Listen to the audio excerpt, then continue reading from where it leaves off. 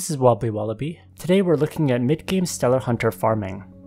If you want to farm over 3.1 million raw Zeny with no gachas and budget gear, keep watching. We'll be farming at Harpies. Who should farm Harpies? Ideally, Stellar Hunters who are between level 120 and level 158. If you're above the 40 base level difference, it starts to get less profitable. You should also farm Harpies if you care about raw Zeny. You'll get over 3.1 million raw Zeny, but the materials are not sellable. This is also ideal if you don't have good Stellar Hunter gear.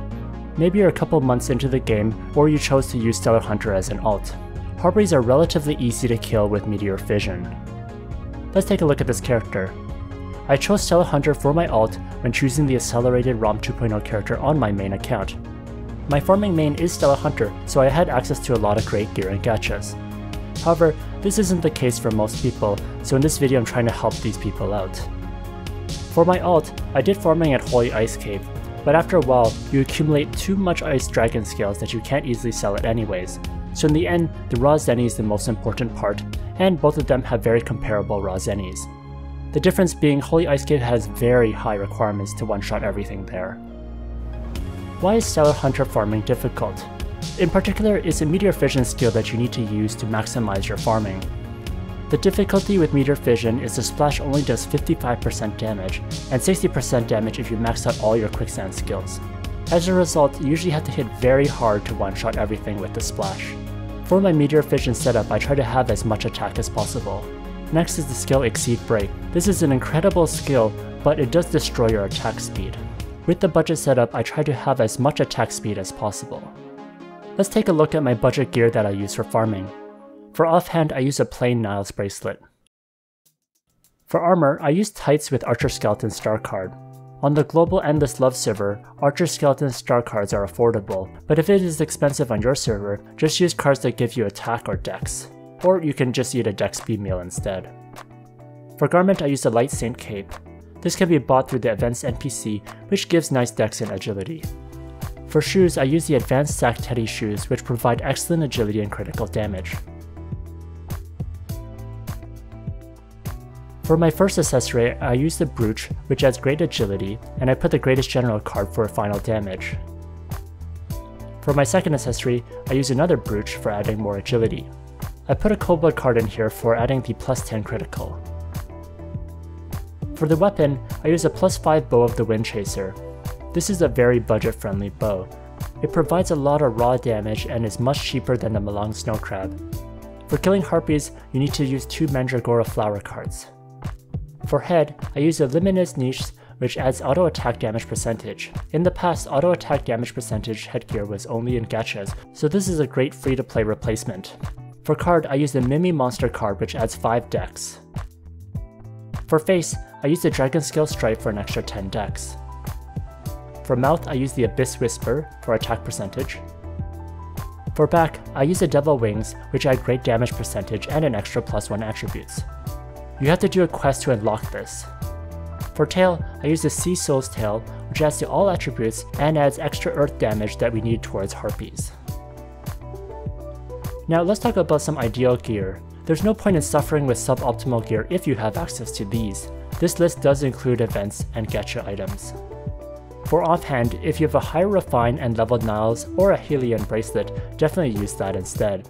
However, Helion is really expensive. For armor, use Tyre's armor. It is expensive, but is very powerful for farming. It adds fantastic attack speed and critical damage.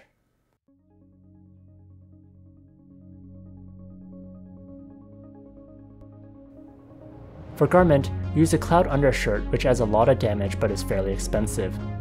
You can also use a max level undershirt too, or a Blue Evo Capo for attack speed.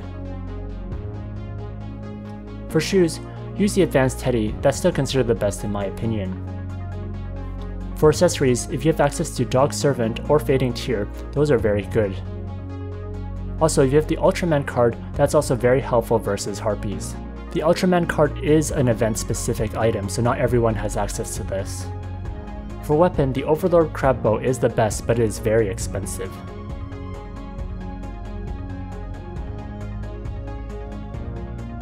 For headgear, any auto attack gachas are good if you have them. Also, using the Andre Star card or the Mashin Hero card are more ideal. For face, the Dragon Scale Stripe is still fine, but if you have gachas that add to auto attack damage or penetration percentage, then those are great replacements. For mouth, Key of the Stars is the best mouth. Once the new advanced Kafka comes out, you won't have access to this anymore, so I'm trying to feature-proof this video by using Abyss Whispers, which we will always have access to. For back, One-Eyed Captain is the best, since you won't run out of SP. Sakura Puppet is also good, and you can get this by completing a quest, but since the damage scales by level, I chose not to use this in this video since my character is level 150. For tail, any damage increasing or auto attacking tail is good. Fluffy is the ideal one for auto attack damage increase. Next, let's look at attributes. With budget gear and exceed break, the goal is to have 100 critical, get as high attack as possible, and get as high attack speed as possible with exceed break. I want to invest in as little luck as possible, so I get the 100 critical by using the Mandragora pet, with the max critical rate up, and I also use the Cobalt card for plus 10 critical. With self buff, I'm able to achieve 104 critical. However, if you're not able to hit 100 critical, do remove points from agility and dex to make up for it. Next is skills. Here are my archer skills. Here are my hunter skills. Here are my sniper skills. Here are my ranger skills.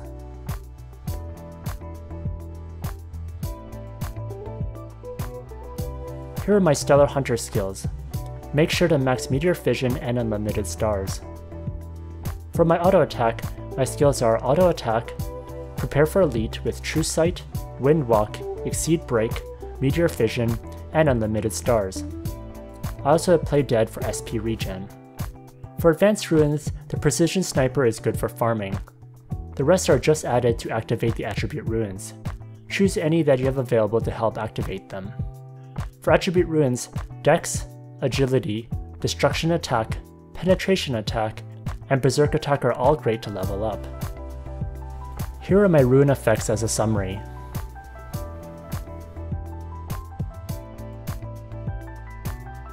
For this character, I barely touched guild blessings, prayers, or contribution.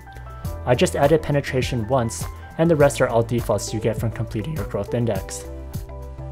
The Aesir is the default given to me as well.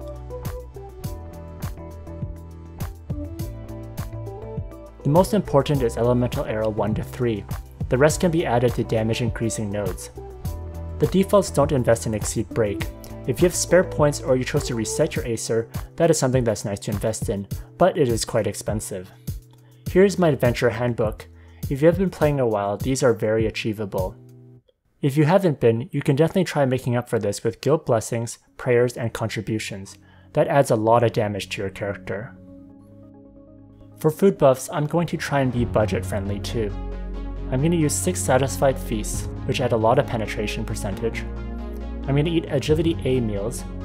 I'm going to eat awakening potions. And I'm going to eat earth converters to deal extra damage to harpies. Here are my character stats. For attack I have 8095. For attack speed I'm normally at 480%, but with exceed break it is at 446.1%. I have 35.5% penetration. For critical I have 104. For critical damage I have 160.3%. For auto attack damage increase I have 4%. For damage percent increase I have 58.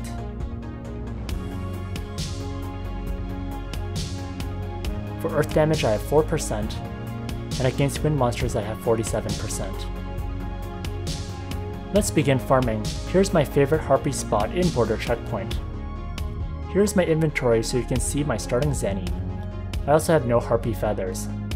I am using premium and offline battle for this data collection. My combat time is at 240 minutes. I listened to 30 minutes of music and got an extra 60 minutes from my mentor potions. Let's begin. We'll watch my character Meteor Fission harpies for a bit. Sometimes the one-shot doesn't work due to the distance, but for the most part it is consistent enough that you will be killing a ton of harpies. My connection is not very good, so you'll see that I'm doing a lot of double hits on harpies. This is a really good reason why offline farming is very helpful. I'm going to go to offline farming now. I stopped the character after 333 minutes. I was gonna stop it at 330 minutes, which is when red stamina happens, but I was 3 minutes too late. Let's take a look at our bag to see our ending Zeny, and also some of the drops we got. The fried crystals are from killing random geographers that also are in this area. These drops don't sell very well, so I focus more on the raw Zeny. I got over 3.1 million raw Zeny. I'm at a 40 level difference, so my drop rate is reduced to 90%. This is a fantastic spot for raw Zeny. If you're within the 30 level difference, you'll actually be able to make anywhere between 3.2 to 3.4 million raw Zeny per day. In future videos, I'll look at other common spots that I'll attempt to farm with as budget-friendly gear as possible. I hope you enjoyed this budget-friendly farming video. If you like this video, like, comment, and subscribe.